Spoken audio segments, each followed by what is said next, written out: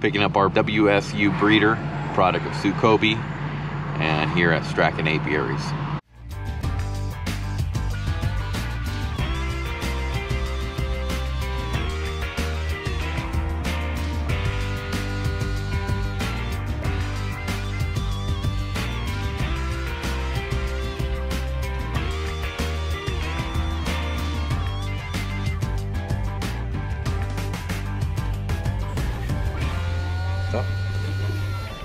Cut. Welcome back to the channel of California Beekeeper. Hey guys, I'm Jose. We are here at Strachan Apiaries. We are here to pick up our WSU Breeder Queen. So let's go inside. All right guys, we're here with Philip Russell. He is the Vice President of Strachan Apiaries. So we are getting our Breeder Queen here. What can people expect from this line as far as genetics? What we breed for and what we've continued with the WSU and the Cobey line is to breed for the New World Carniolan. They're a dark bee. They're very conservative, so they overwinter better. They fly at much cooler temperatures, so you can drive through the orchard at 50, sometimes 48 degrees, and they'll be coming out the entrance and flying to pollinate, which is great for almonds. Very gentle and hygienic. So we breed for nice, hygienic, clean bees. So we will drop their website down and below in the description box. So if you guys want to reach out, good company, great product, great queens. So make sure you check them out. And now we're gonna go get our breeder, load her up, and head up north. We are gonna go pick up our breeder. It's back here. It's a pretty impressive operation. You got all their lifts and flatbeds.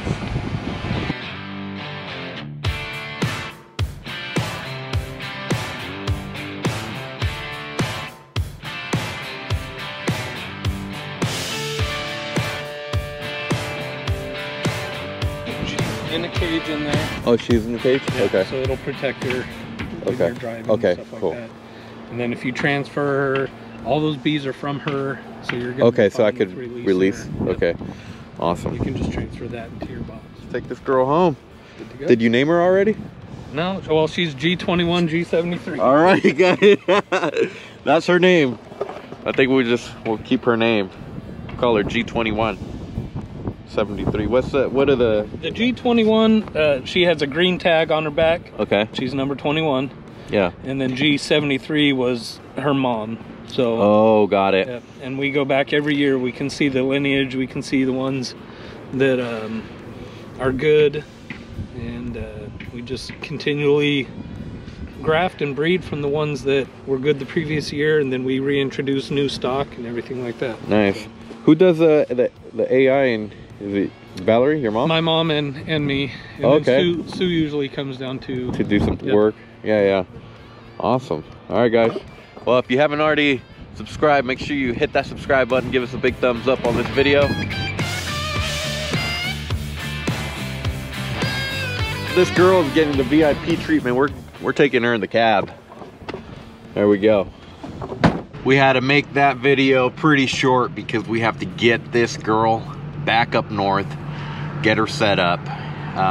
If the temperatures are too cold, you know, being our breeder queen, we do not want to force her in a box with a lot of cool airspace. We are having below temperatures. Some of the guys from Strachan, I know a couple of guys, great team they have there. Back to putting her in a larger box, we just have to make sure we do it right. Make sure that it's not too cold. Right now it's 55. We have to hurry up to our yard and get her transferred into a large box. Here at the farm, you can go set up our breeder. We have our breeder. Here she is. This is the timing box. We have an excluder down below, that way she can't cross. So it is 54 degrees, so we're gonna try to just get it in and release her really quick. Get my smoker. You know, there's always that one bee, you know? We're gonna get this girl in as quick as possible, carefully. She is a very expensive queen, and it's pretty important that we're gentle with her and introduce her.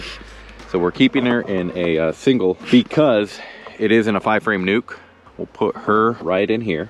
Depending on how populated it is, we might bring some brood Put it on the other side. We want to have it's just solid brood here, empty frame here. The empty frame is the frame that she's going to be laying.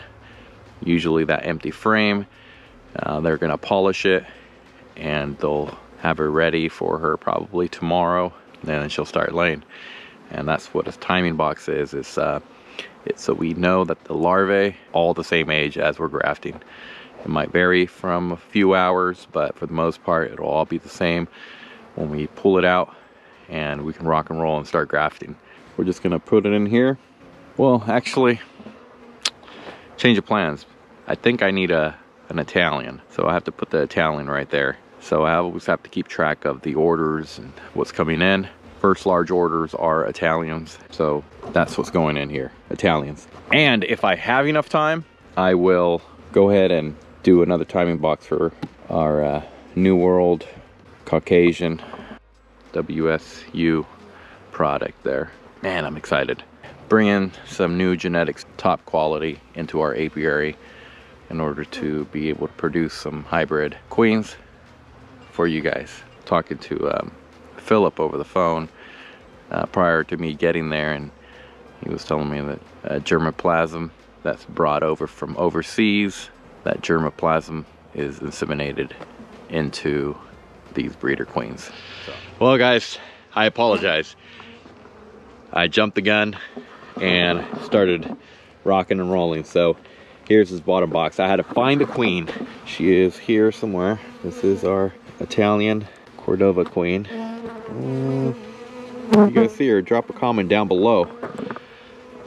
It's hard to see with this type of veil. Anyhow, well, we won't look for her too much because it's getting a little chilly, and we need to get this thing set up like now. I like to keep the brood right here in the center, right over where that queen is, because we want them to cluster up. All right, so we're gonna put our excluder right here. We are having some chillier nights here, and the freezing temperatures we're supposed to get down to 28 today. So it's important to keep that cluster still that nice solid ball. And if you're moving brood around, it's still important to get it nice and tight. That way they can keep warm and she is still able to lay. I'm gonna set you guys up over here on another breeder. Bada bing, bada boom. And you guys can watch me work. It's getting a little nippy, so make sure we don't squish the queen. Excluder goes like so. And you wanna make sure it's all nice and square. Timing box, right there. Push your excluders all the way down.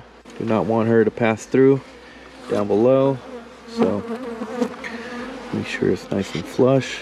Okay, so now we have to find the queen. And how I like to look for it when they're kind of clustered up like that, so I blow on it just a little.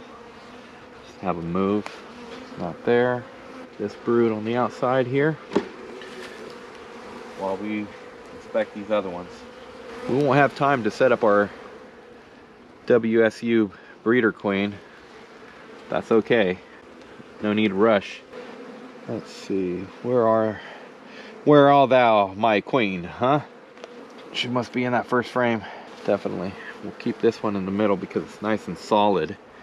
She won't lay anywhere here. It has the solid honey and pollen, and the brood is pretty solid. So we'll keep that in here. That way we maintain that cluster. She is definitely here. I just didn't spot her. Okay, not there. There she is. Right there, guys. So we're gonna paint her, but for now, she's laying it good in there. We might just stick this one in there too. Yeah, she is. We'll stick her in here. So now that I know she is on this side here, what I will do is I will put her up against the excluder. That way, the next frame that I bring in, the grafting frame, will go right in here. And clean it up a little. So this is a nice, uniform frame. They'll polish it the first day, and she'll start laying likely tomorrow. This is a honey. Honey. Those are ugly old frames, so we'll keep those on the outside. There you go. Right over here. Bring the fabric right there. Put our lid. That way she can't walk over on the other side. We know we got the excluder down below, so she can't go anywhere. And here, the cloth really seals it. So that's a quick setup, guys. Hope you enjoyed this quick little video, taking you guys over to get our WSU breeder queens at their friends at Strachan. What a day. Yeah, we'll see you guys on the next one. If you haven't already subscribed, make sure you hit that subscribe button, guys. If you have any questions, go drop those questions down below in the comments box. Love hearing from you guys. Woo!